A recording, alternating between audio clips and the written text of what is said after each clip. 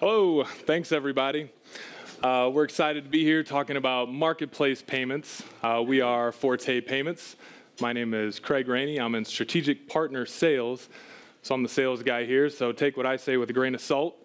But you want to listen to my associate Mithun Patel. He's the smart one here. And feel free to connect with us on Twitter or the old-fashioned way. We'd love it if you guys stop by the booth and chatted as well. So a little bit about Forte. Probably a few of you have heard about Forte. The majority probably have not.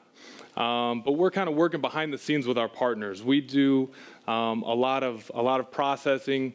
If you have possibly paid a property tax bill online, or your gym membership goes through a monthly recurring, there's a chance that that could have gone through the Forte Payment Gateway. We have been around since '98, and one of our first big customers was PayPal. We actually processed all of their ACH and eCheck transactions for the first 2 years of their existence. So, if they called us nowadays for some assistance, we'd definitely take that one. But we do process 19 billion transactions, or 19 billion in transactions per year. That's ACH, that's credit card as well. We've got over 27,000 merchants.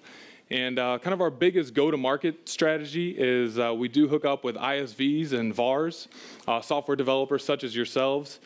And they utilize us to kind of isolate them from touching that sensitive cardholder data.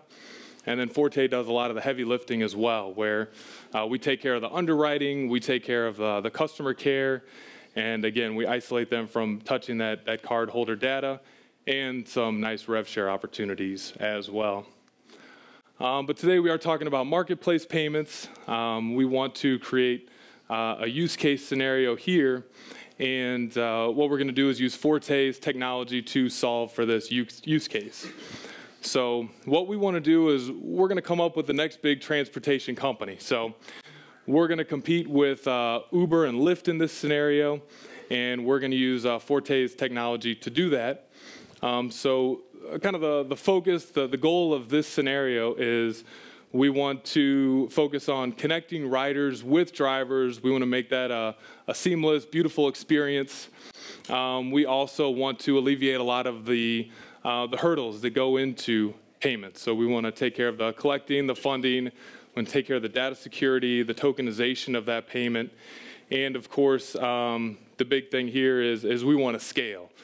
Forte is gonna be kind of our leader in marketplace payments, and they're going to give us the tools we need.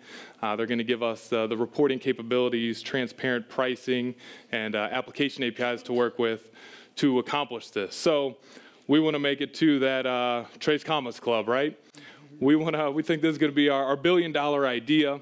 So Mithun and I were kicking around use case scenarios, and we think we're onto something here. We might just take this thing live for profit. So without further ado, I present to you FinDEVr.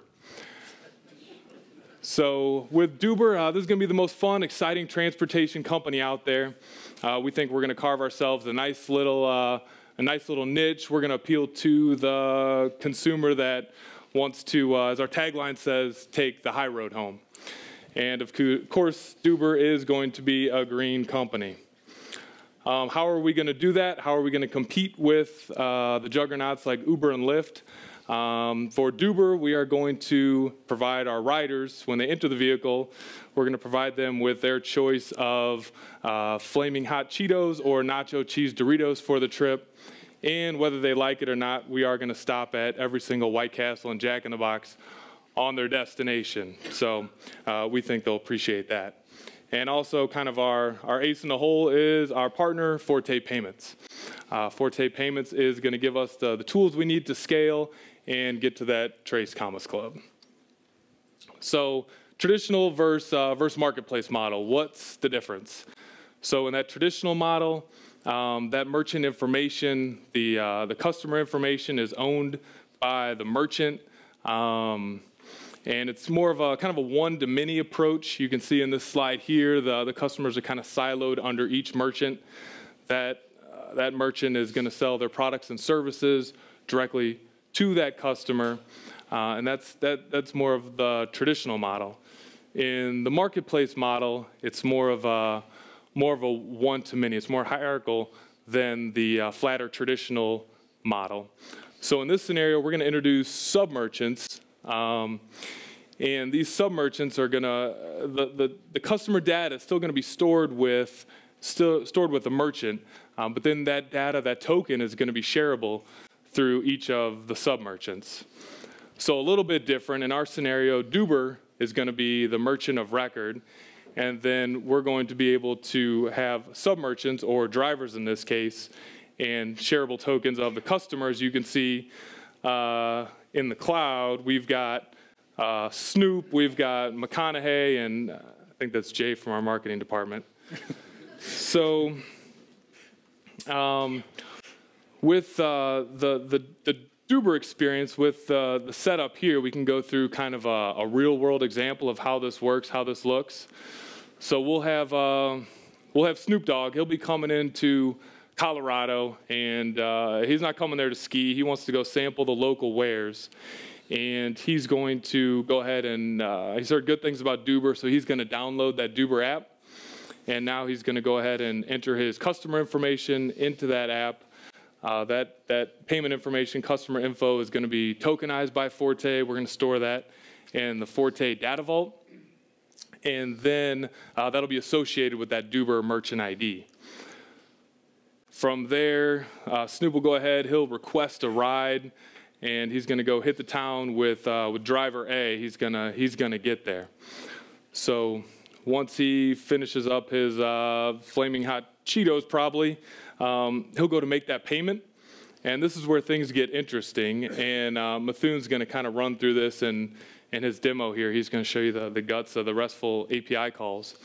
But from here, Forte, the actual driver's account is going to be the account that charges Snoop, and then Forte will go ahead and pass along a convenience fee here, and that's going to be a portion of the overall ride that Duber is going to keep. So that could be 3%, 4%, that could be $1 plus 2.3%, whatever that calculation is, that's going to be stored in the Forte system, and that way Forte can then pay out Duber and the driver kind of all in one fail swoop. So once Snoop's done hitting the town, he'll go ahead and request another ride to get home, this time from driver B. Still same company, still the same sub-merchant, but this time it's going to be under a second driver, and we'll still use that same shared token. So that's him paying for the second ride. And now I'd like to go ahead and pass it over to Mithune to kind of show a demo here of how this thing looks. All right, thanks, Craig. Let's jump right in. So we have a iOS app simulator up here, and when Snoop downloads the app, all he needs to do is register for our service. And I just had a shortcut to fill out all of the information. When he signs up, what happens is, all right, all of his information is passed on to Forte, and Forte basically tokenizes his payment information, his address information, and the customer information. So what Duber essentially needs on their end is just the customer token and payment token to be saved, basically eliminating any sort of PCI footprint. So when Snoop is ready to request a ride, all he does is request a ride. Once he reaches, he is going to be charged $42, and this time it's the sub-merchant driver A who's charging him.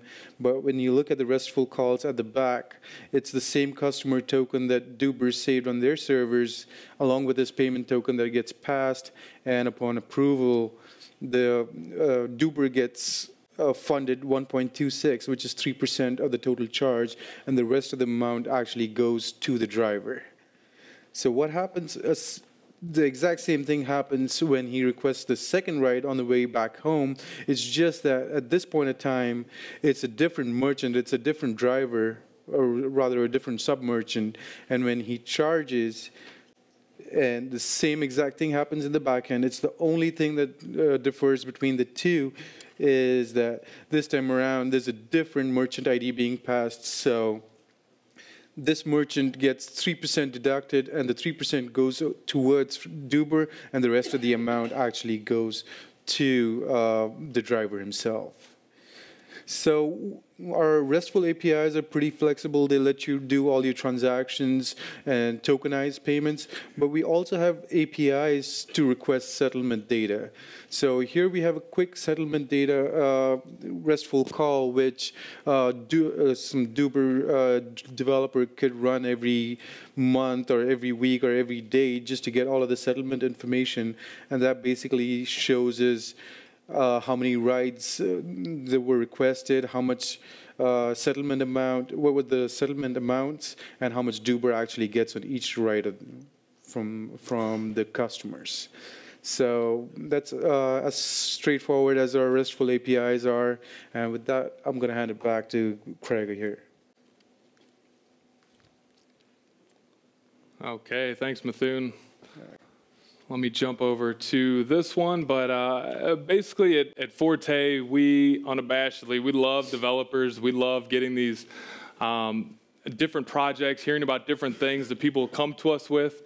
So it doesn't matter if it's you know, a new SaaS program, a new app, Android, iOS, some kind of an e-com project, telephone, IVR, whatever. It's kind of worth looking into with us. At the end of the day, our CEO, Jeff Thorness, he's a coder at heart, so he gets involved with a lot of these projects, and we kind of go down different rabbit holes depending on kind of who we're talking to. But we'd love to hear what kind of projects you guys have had, and if you guys have anything in the pipeline.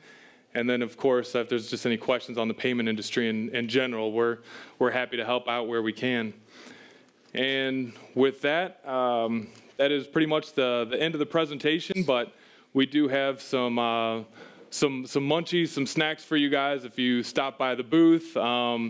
Nothing illegal, but we do have the Doritos and nacho cheese Doritos and flaming Cheetos for you, along with some shirts. So love to talk to you guys, and thanks a lot. We'd open it up for questions if we got a couple minutes, or definitely come and stop by the booth. Thank you. Thank you.